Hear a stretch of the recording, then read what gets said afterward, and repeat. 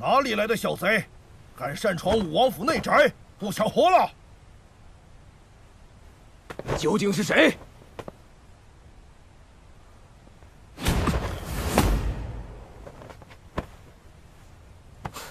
忘记我在虚神界揍过你们了？熊孩子，虚神界，你是虚神界的熊孩子，还记得吗？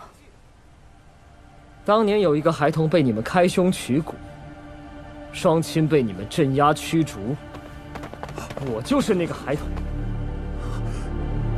浩儿，都过去10几年了，浩儿你还活着？莫要上当！一个襁褓婴儿，受了那样的重伤，怎么可能还活着？此人定是骗子，快将他拿下！是浩儿，你看他的眼睛眉梢，是不是跟子陵和老十五都很相像？我相信，是浩儿活着回来了。是又怎么样？那大魔神丝毫不念香火之情，在我武王府大打出手。如今，他的孙子又是如此桀骜无礼，我们怎能承认他们族人的身份呢？冒充我府已经死去的子弟，居心叵测，拿下！你以为我回来是要认祖归宗吗？我不是在做梦吧？还能见到那个孩子？我父母被你们威逼离开之时，这武王府就与我无关了。那你今日回来作甚？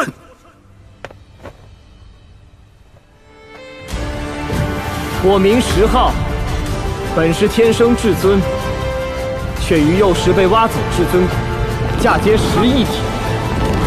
今日回武王府，要向天下证明，失去那块骨头，我依旧可以纵横天下。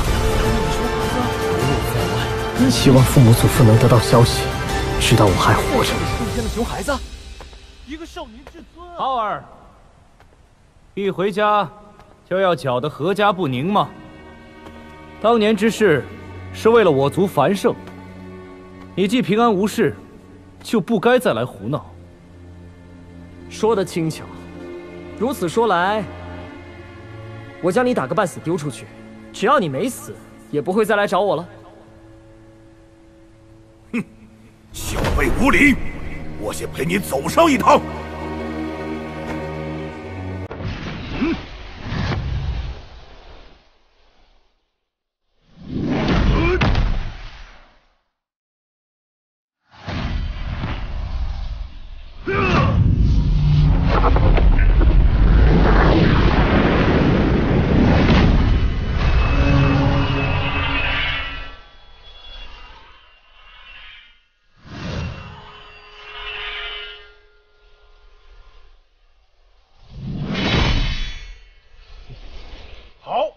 如此一来，那小子再也无法反抗，中和必将立于不败之地。莫欺我没有布阵的宝具。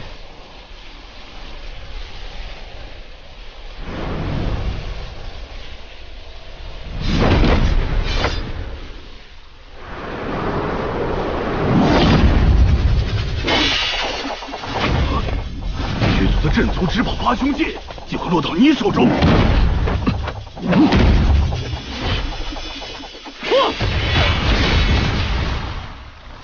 你们自认为高高在上是吗？谁是石渊？我听闻被我祖父废了，今又在何处？还真以为自己很厉害。你这两下子，连挨揍都不够资格。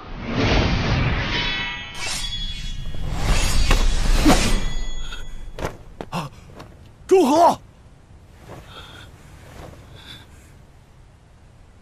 大伯，来一战吧。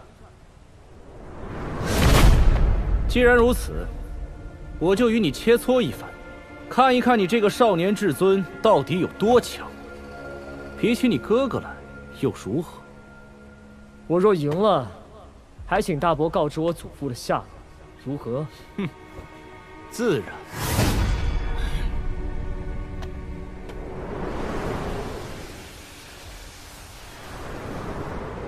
浩儿，来吧，让大伯看一看你有多么的不凡。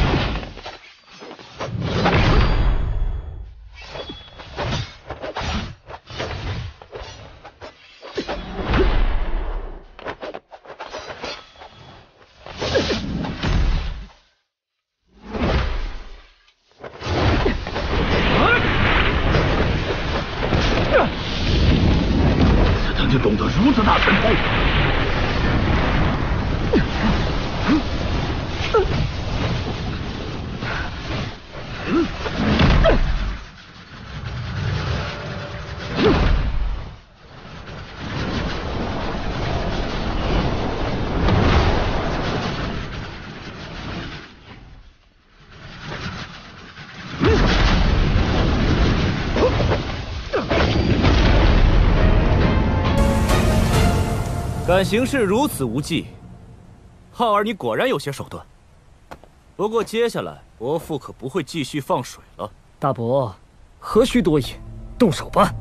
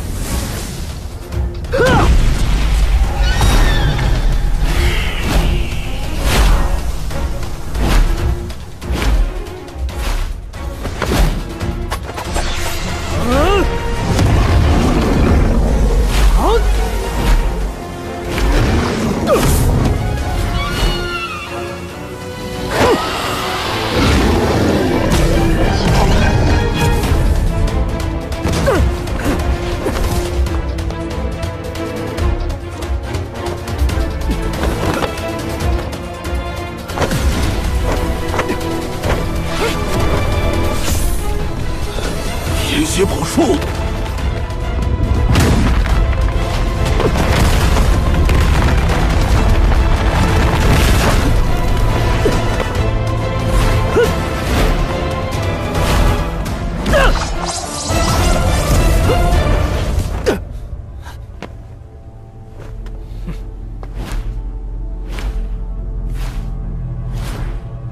这自称少年至尊的小子果然厉害。是啊。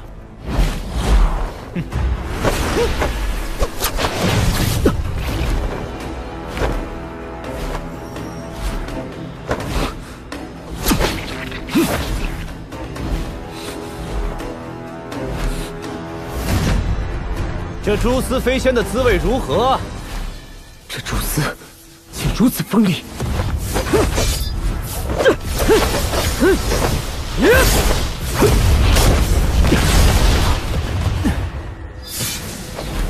大伯，这样的攻击可杀不了我。侄儿何出此言？切磋而已。不过你若觉得大伯的攻击不够凌厉，那再试试我这件兵器。大伯，你这杆大戟不错，送给我吧。哼，此战戟可不是一般的宝物，因缘际会之下曾被一滴龙血滴上。若是舞动时，可现赤霞漫天，有无穷威能。此战你若赢了，大伯就将它送你。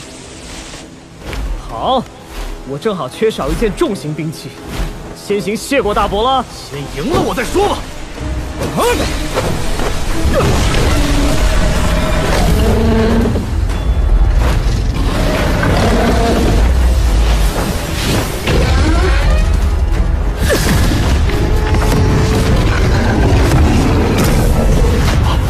北海寿山，他竟然也能将宝术运转到如此地步。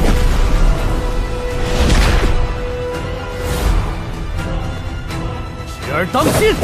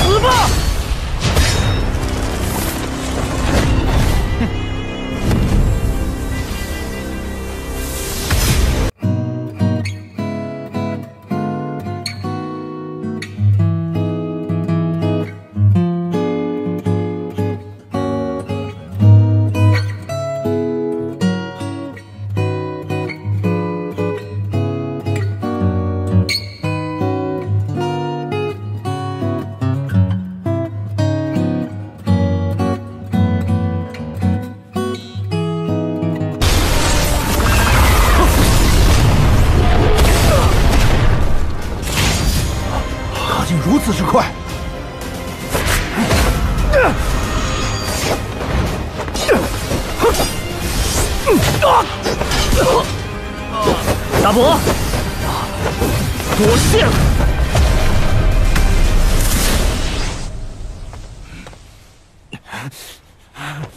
小辈猖狂！